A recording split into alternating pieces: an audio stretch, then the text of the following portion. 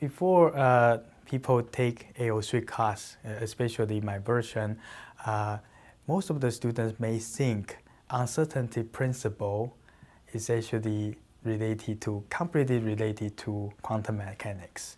So actually, it is actually not the case. Actually, uncertainty principle almost have nothing to do with quantum mechanics. It has to do with just the wave description we employ when we describe the system. So that's actually one of the big things which you will learn from AO3.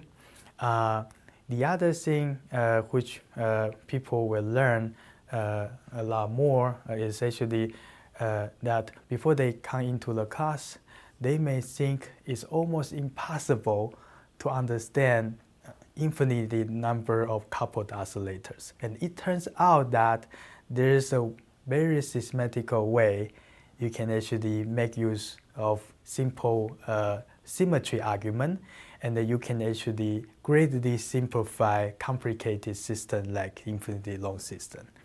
So, so it is actually not an impossible task, and everything can be actually understood using the concept of symmetry which we introduced in AO3.